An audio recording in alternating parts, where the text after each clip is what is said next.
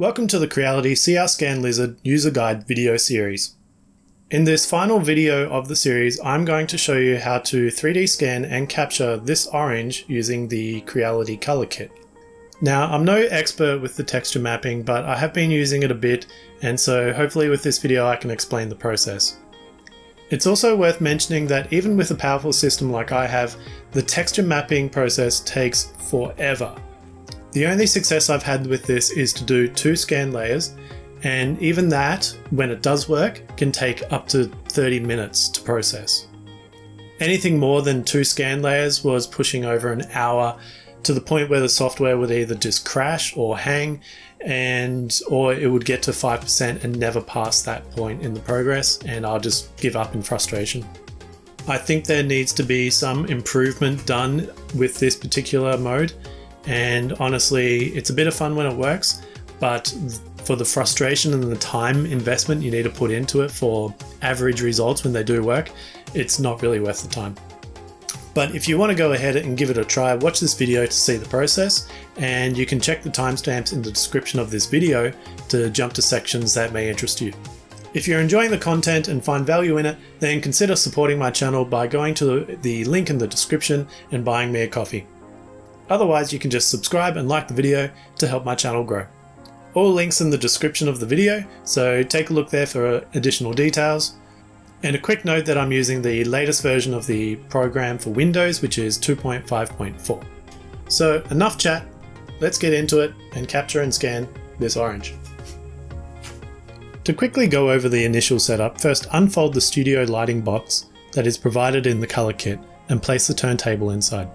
Don't be afraid of breaking it, it's very sturdy material, just pull it open and then button the sides. You don't have to use this light box, but it will help even the lighting and hide the shadows for the photo capture. Now connect the USB cable to the studio LED light strip and also connect the USB cable to the turntable. Then connect the white dongle via USB to your PC. This dongle acts as both a wire connection and also the Bluetooth connection. If using a DSLR camera, you'll need to pick the cable that suits your camera and connect it to the DSLR, and then connect the other side of the cable to the dongle. In your phone, go to the Bluetooth settings and connect to the CR Scan Lizard.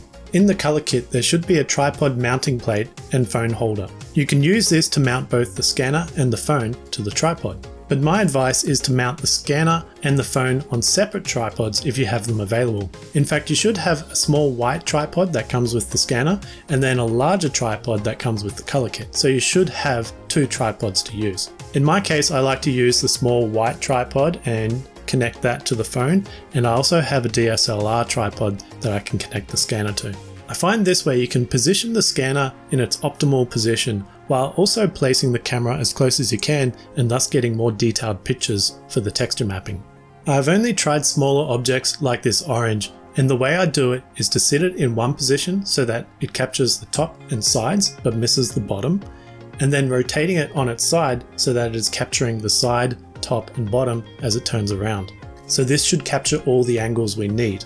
So therefore it should capture the top, bottom and the sides and give us enough recognizable features that we can then do our manual alignment from. Which is another issue I faced with objects like this orange. Since it is such a symmetrical object, using the auto alignment and even the manual alignment in most cases, it can confuse the software on any geometric features to make the alignment too, and it is often incorrect. In this case, we're scanning an orange. If it has some sort of marker on it, like I like to put the sticker or leave the sticker on the side here so that I can kind of use this top nub and the bottom and the sticker as my 3 points of orientation. Anyway, let's get into it, and it should make more sense as we go through the process. With everything set up, start the CR Studio software. Photo capture only works in the table scan mode in texture mode, so click on the table scan tab and then click on texture in the scan mode. When you do that, you should see an additional option saying use external texture mapping, and you need to click on that as well to activate it. This will give you 2 more options via Bluetooth and via camera, which are pretty self-explanatory, but in my case I'm taking photos with my camera via Bluetooth, so of course I click on via Bluetooth. If you have connected to Bluetooth correctly, you should see no errors. If there are any errors, they'll be up in the top left hand side here. Click on the preview button and position the scanner to its ideal location, which should be indicated on the left hand side here. Now in my case it says too far, but I'm right on the edge of where it's in its perfect range as well, so this is going to be what I feel the appropriate distance. Click again to stop the preview, and now we need to initialize it. We do this by removing the target object and then clicking on Initial. Give the software a moment to load and to detect the turntable. You can either let it run its course for about 10 seconds and stop on its own, or just click on Stop. You then put the target object back on the turntable. It should now be on the scan stage, so all we need to do is make sure our target object is in place, our camera is in position and turned on, and then we can click on Scan. Leave the software to run and do its thing. It takes about 20 to 30 seconds for it to do a full rotation, and then it will stop the scanning by itself.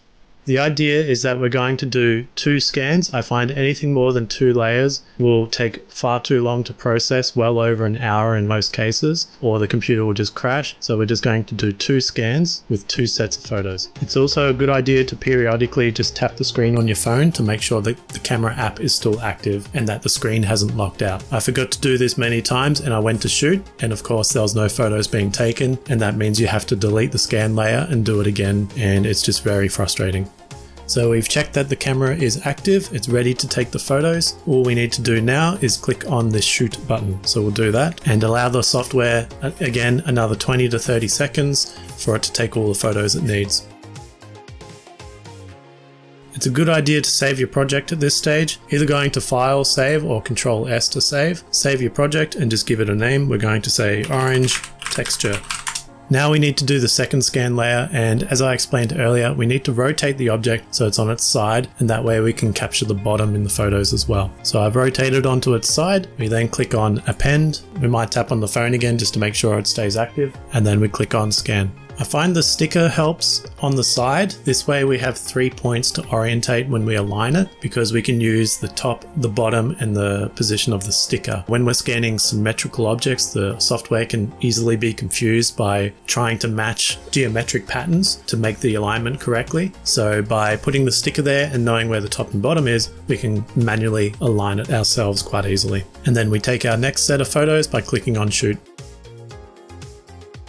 So each object you scan is going to be different. Try and do it in 2 layers or 2 scan layers if possible. Like I said, anything more than 2 just takes far too long to actually process when it comes to the texture mapping. I welcome you to try yourself with another scan or another set of photos, but just be aware the processing really does take a long time. Even with 2 scans, it takes my system about 20 to 30 minutes. My system is quite powerful with an i9 9900K, 32 gig of RAM, and an RTX 3080, and even that takes forever. I find that even with my system, you can't have anything running in the background, otherwise it will crash when you start processing the photos. So I can't run Spotify or watch YouTube while I'm waiting. I pretty much just have to leave the system with nothing running in the background so that it can process those photos.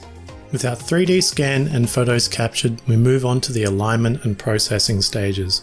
You can try to auto-align and see what results you get, but in this case I'm just going to manually align it myself as I find it faster with these kind of objects. I find objects like this, because they are so symmetrical, the software gets easily confused trying to find similar geometric features, and the alignment often isn't correct. So I just save myself time and do it myself manually.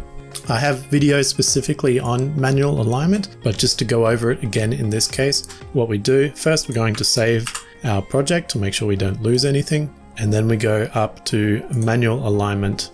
I'm going to hide our table scan 1, and this is going to be our base layer that we're going to align to. With that out of the way, I can click on our second layer, enable the transform operator, hold down Alt and middle mouse button to drag out of the way, and then I'm just going to hold down Alt and left mouse button to try and find a similar feature. So here's our sticker, which means this must be the top, and that is probably the bottom there.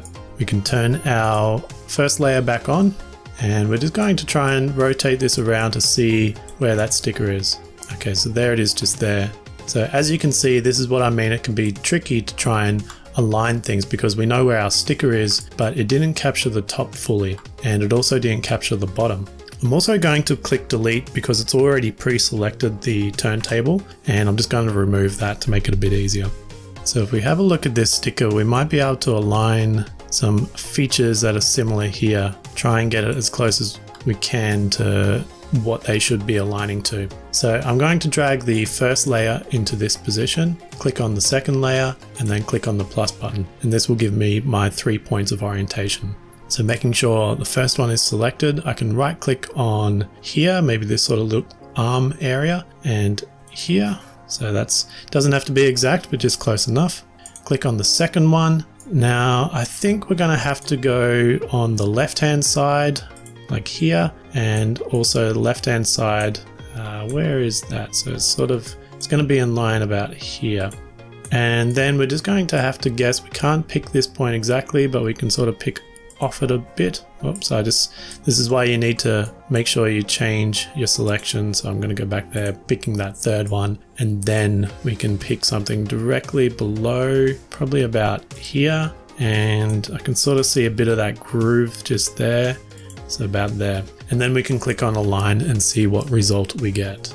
So that looks pretty good. There is a bit of mesh data missing here, but we'll see how it goes in the processing. We can turn the layer on and off, and we can see it still looks quite a bit out. But for purposes of demonstration, I'm just going to have to process this and see what happens. So you click on process and allow it to process our 2 layers. When you do the processing, make sure that texture mapping isn't selected at this stage.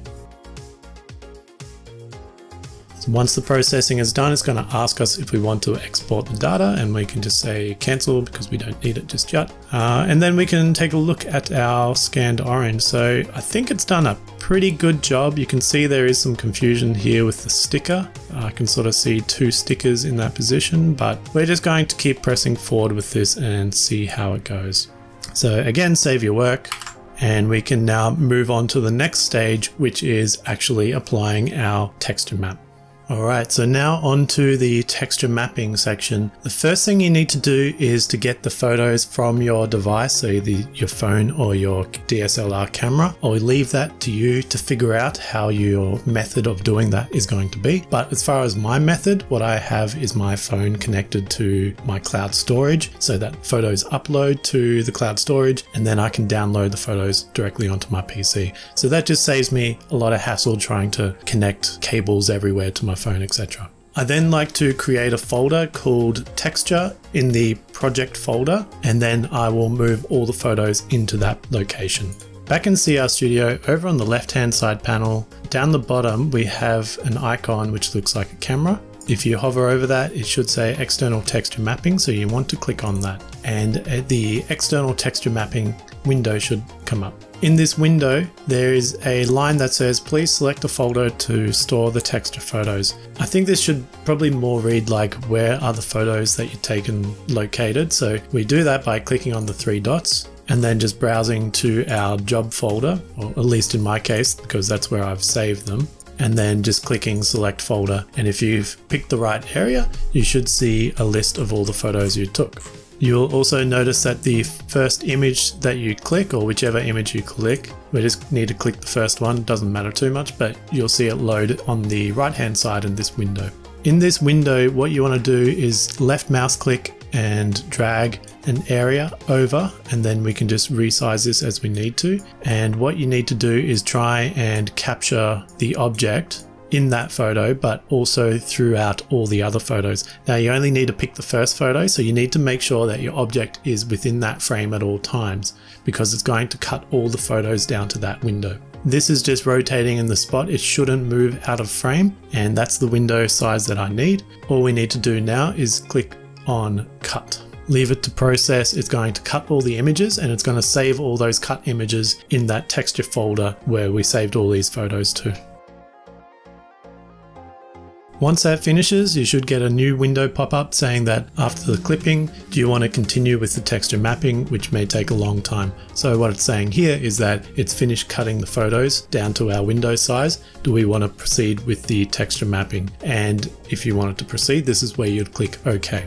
I'm going to have to stop the recording at this stage because texture mapping is very CPU intensive, and even on my machine it's going to probably take 20 to 30 minutes and I need nothing else running in the background. So I'm going to pause the recording at this stage and click OK, and then come back hopefully when this is complete. Okay, we're back, and if you manage to get through that without crashing or locking up or whatever, you should be able to see the final textured result. And as you can probably see from the screen, this is not an orange, because in my case I waited an hour for it to process and then it was still stuck at 5% and it did not do anything and locked up the computer. So it just goes to show that this texture mapping is not very good in its current state, and I'm quite frustrated with it. And all I can do is show you an example of something that looks like when it does kind of work. And you can see here's an apple I've scanned in a previous instance. It's got a pretty good result, but as you can see there is quite a bit of texture tearing here where it hasn't captured it very well. But apart from that, it is pretty good. Another example is this lychee, which actually came out pretty good. There's a little tiny bit of mesh dangling out there, which is also another thing that when you get your final fusion, you can't delete any of the mesh. I tried to actually delete this little piece out and then apply the texture, and it throws errors straight away saying that there's some error with it and it can't complete. So don't try and delete and fill holes or anything, just do your texture mapping straight onto the fusion result it gives you. In this case for the lychee, it was actually a pretty good result. So this example is a mango. This came out pretty good. I was really happy with the results for this one. It looked quite clean. You can see areas where the sticker are. It kind of fills in a bit of the gaps here where the sticker's sort of overlapping a bit, and there is a bit of texture stretching here and here. But overall this was a pretty good result. This was with 2 scans, a fusion, and then the textures applied. I think in this case it took about 30 minutes to process. And then one final example. Here we have a banana, and I didn't go through with the texture mapping because of an issue inherent in the way that this process works. Because when you're doing table scan and you have to set it to texture mode, it's capturing things in black and white. It looks at very white points or highlights as like elevation and very dark points as depressions. So this banana that I scanned was actually a bit of an older overripe banana, and it had a lot of kind of, you know, the little brown spots that you get on banana when they get too old. And so the texturing, the texture mapping thought these are all kind of dimples in the surface, whereas they were just, you know, blemishes. And so I didn't go through with the texture mapping on this object because it was just going to look bad regardless. My advice from here is, if you really want to try texture capture,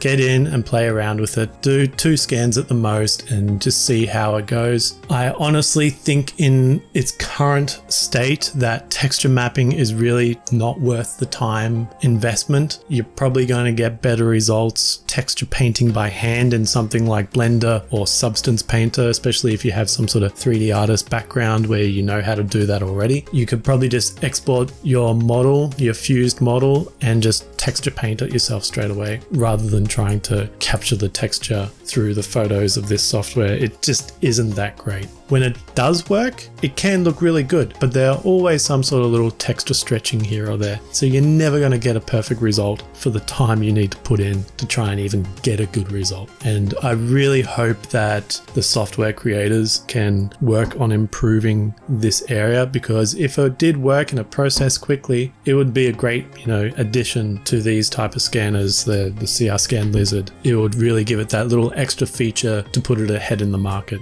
So that brings us to the end of the video on how to do texture mapping with the CR Scan Lizard. It also brings us to the end of the CR Scan Lizard user guide video series. It's been an amazing experience creating this video series, and I've learned so much about 3D scanning. I hope that's come through and that you've learned something about it too. I will continue to create more videos around the CR Scan Lizard that might be new improvements or big changes to the software, or maybe new workflows, anything like that I'll create content on. I also plan to create quick tip videos. These are going to be small bite-sized content where you can just focus on one particular topic. But most of all, it's just been amazing to see the support for this channel since creating the video series, and I can't thank you enough for that. Well, that's the end of the video series, so I hope you found value in it. If you have, please consider supporting me by going to the link in the description of this video and buying me a coffee through my support page. Otherwise, just subscribe to the channel and like the video. Thanks for watching.